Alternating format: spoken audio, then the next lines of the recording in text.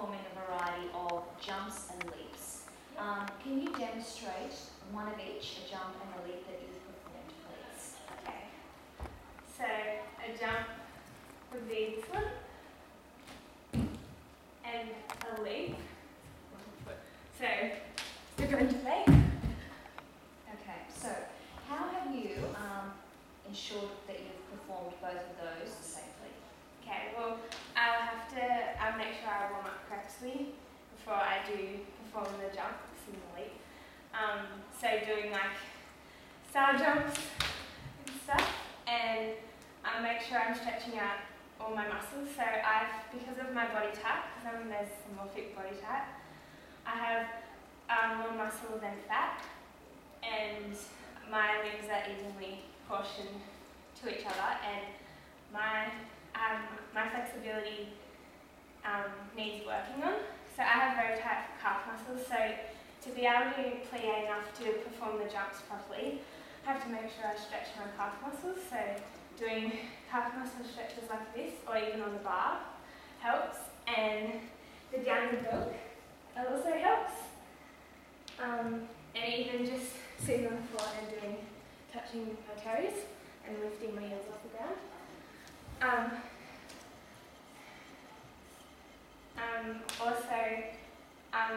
For the Gen A, making sure I stretched out all my muscles to be able to have enough flexibility to push my legs up.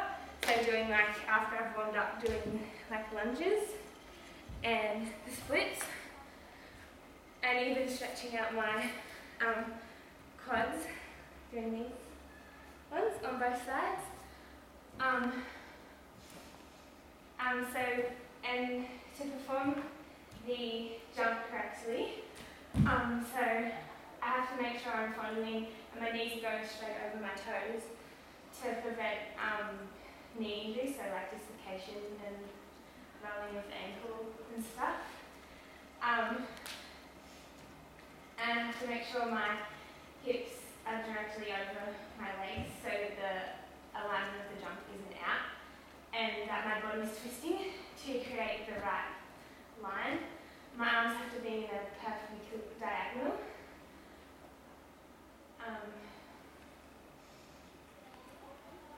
Okay, you just mentioned flying there. Yep. Can you show me another part of the dance where shape and line is important? Okay, so the beginning.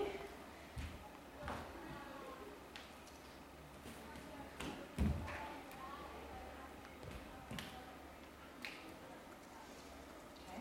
What do you have to consider there in terms of creating shapes and lines? Okay, in the first step is a collapsing movement, and I have to make sure my arms are straight and both equal to each other, and then my head is directly in between both of the arms.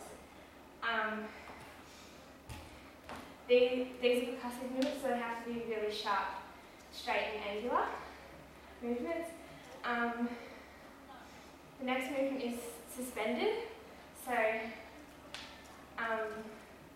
to create that line, the arm has to draw out and the leg has to draw out as well.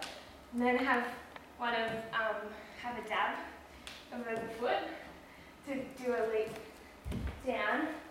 So that line the diagonal has to be perfectly in line with the turned out foot fondue.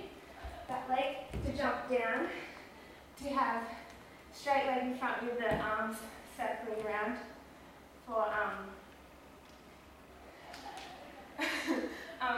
to show the right line, so it's turning in and then turning out, and then contraction of the shoulders. Okay, with that balance you just performed there, how do you apply correct alignment to that balance? Okay,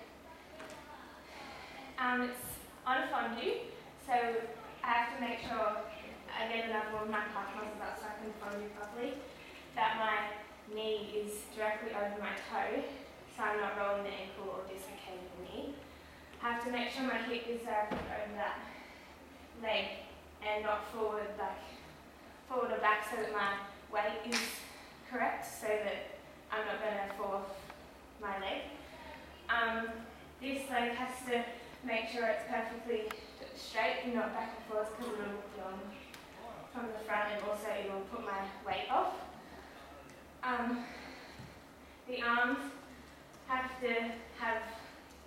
force coming through the top of them to